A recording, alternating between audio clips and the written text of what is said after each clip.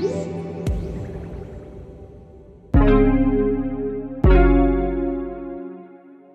Google Assistant is now coming to Google Maps. Before, there was a voice function in Google Maps, but it wasn't really using Google Assistant. It was just sort of Google Voice Search.